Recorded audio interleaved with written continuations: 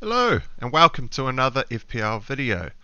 It's the business end of pre-season with only a week and a half remaining until game week 1 kicks off, and I thought it'd be time to dive into a bit more detail around some of the key players and teams. If you like the following content, please do give this video a like and subscribe for more videos coming out in future. Now, the big one, Haaland. No Haaland in my team. Yes, I'm going against 58.6% of the game currently, recording this on Tuesday the 26th. And my reasoning for dodging Haaland at the start is purely down to minutes. Pre-season, in the first of 3 pre-season games that Man City are playing before game week 1, Haaland completely missed the first game. He was sitting on the bench in casual clothes. He was not getting onto the pitch. And in the game against Bayern Munich, a pretty decent opponent, he did not complete the full 90. He's also had comments from either him or his agent saying that part of the reasoning behind going to Man City is the lack of pre-season and more rotation, so that he's been carrying a few niggles from last year and wanted a team where he wasn't going to be flogged, I think was the words that came out of his mouth. And that immediately puts me in doubt on whether or not he's a viable option to start the game with. My strategy for the first 6 weeks or so is going to be a rotation of captains between Salah and a City player, just based on fixtures. And so I really need a City player in the squad which I will be comfortable captaining. That job will fall to KDB. The reasoning why I am a lot more assured of KDB is obviously he will get a lot more minutes than Haaland, but also having watched the Above Average FPL podcast on the bonus point system, or BPS, Kevin De Bruyne is just an absolute machine when it comes to bonus points. So if he gets an assist in a game, it's typically a 5 or a 6 point assist, because he's going to be sweeping up bonus points with that assist, just given the way he plays, his pass completion, the amount of key passes and big chances that he sets up. He's just an absolute machine. And so I'm a lot more happy captaining him across 90 minutes than I am for captaining Haaland, who may not even make it to 60 for the first 4 game weeks. If he gets pulled off before 60 minutes and Kevin De Bruyne is playing 90 week on week, Kevin De Bruyne has got an extra half the amount of game time to score those points in than Haaland does, just by being on the pitch, and he's a quality player. So that's my very short list of reasons as to why I'm dodging Haaland. And you'll see on screen that I've put Martial in place. Now, a lot of managers out there on Twitter, I've been having a look around, the big decisions are between Kane or Haaland. And so I should also discuss here exactly why I'm going Spursless too, but I'll just start with Martial. Martial's been in form pre-season. He's started every match and played right up to the point in which Ten Hag switches out his key 11 players. And so it looks like him, Sancho and Rashford are the most likely players to start the season. Now obviously there's Ronaldo sitting in the wings, and that is a big concern to me at the moment, which is why in this draft I have left 1.0 million in the bank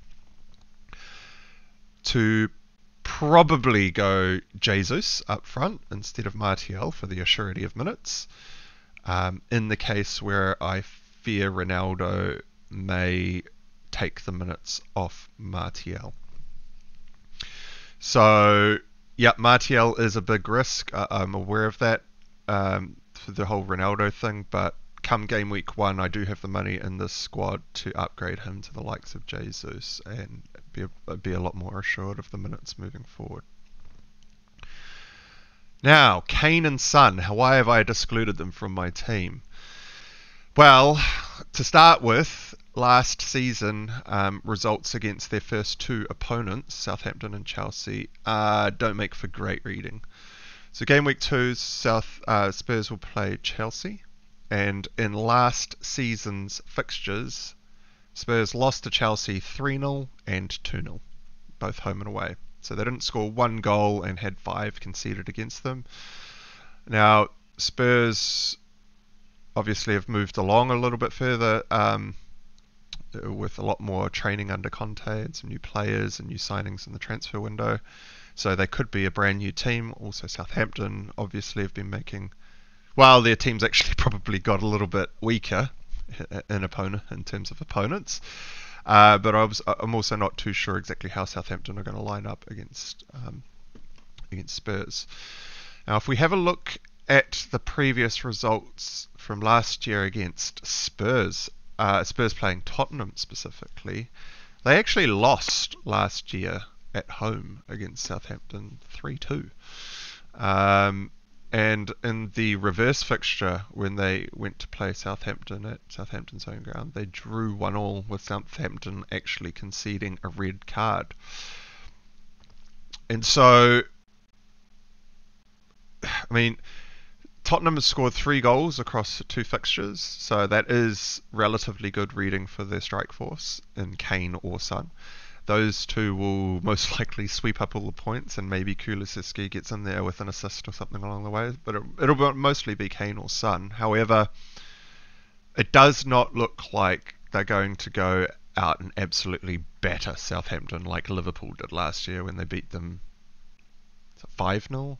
They scored, I think Liverpool scored 5 goals in one fixture, or 5-0, 5-1, something like that. It was quite a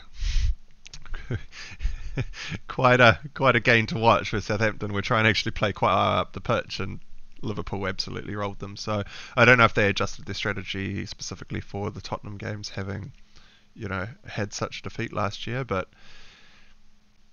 the Southampton fixture, game week 1, doesn't look as tasty as what it potentially looks like on paper, just given last season's results. So definitely something to keep in mind.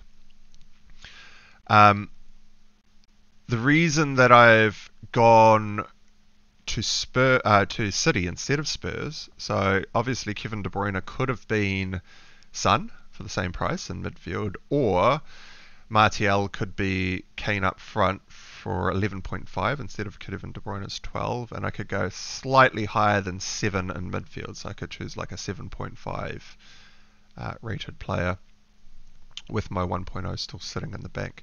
However, the problem with starting with Kane, for example, is if Kane doesn't bang against Southampton and then goes off to face Chelsea game week 2, and you feel like you want to run away from Kane, where do you run to? You're either going to run to Haaland, who probably didn't get the minutes in the first game. He may have absolutely dominated in the 60 minutes that he got on the pitch, but he also might not have. And that's also a bit of a risk. So jumping off Kane, if you do choose to start with Kane, the switch that everyone is looking at is Kane to Haaland game week 2 to jump onto that Bournemouth fixture. But are you really going to be keen to do that if Haaland only played, say, 45 minutes in that first game? Or maybe he comes on at the 60-minute mark to try and just sweep up at the end of the game and only plays 30 minutes. I mean, these things are all very high potential options. We don't know what Pep's going to do. We haven't had enough preseason to see what they're up to, apart from the fact that we know that Haaland has said he doesn't want to be flogged and he's not actually playing the minutes. So Pep's listening to what Haaland has asked for, which makes me very nervous for game week 1 and why I've decided to chuck the money into midfield. Kevin De Bruyne is also easily transferable to Son should you wish to jump off Man City. Obviously can't get to Kane too easily, but having the money in midfield also allows other options of jumping down to potentially even the 10 million bracket and having a look at the likes of Bruno or Sterling, who are very awkwardly priced, but each potentially could do very well for their respective teams. If Ronaldo is not playing for United, you would assume Bruno G will be back on penalties and pulling the strings in midfield, and his assist rate will start jumping up. He will be the go-to man where all well, all the plays should be banging through in the midfield. We've also signed Eriksen, who hasn't played or hasn't started for us yet, but he is also a lethal assister with a great delivery on him and could be.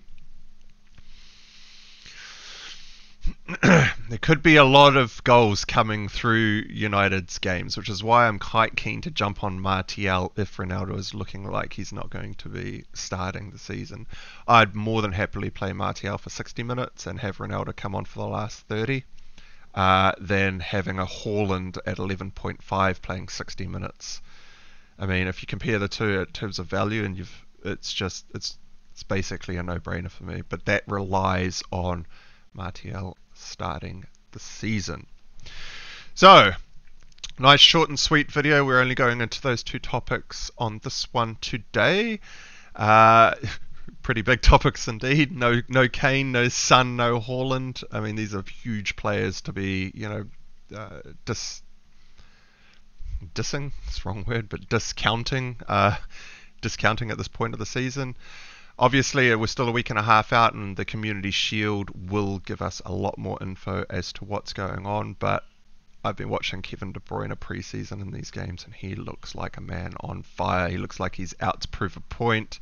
That 4-0, 4 goals that he scored against Wolves late last season is still fresh in my memory, having not owned Kevin De Bruyne, and so potentially there's a little bit of bias there. But the man is a footballing god. I'll happily put my faith in him over a less proven, brand new to the team Haaland up front for the same price. That's my reasoning anyway. If you did like that content, please do give this video a like, and please do subscribe to get notified for more videos coming your way. And if you think I'm completely bonkers, and I could quite well be completely bonkers, drop us a comment below and let me know what you think I have missed out on my analysis. And until next time, I will see you again soon. Cheers.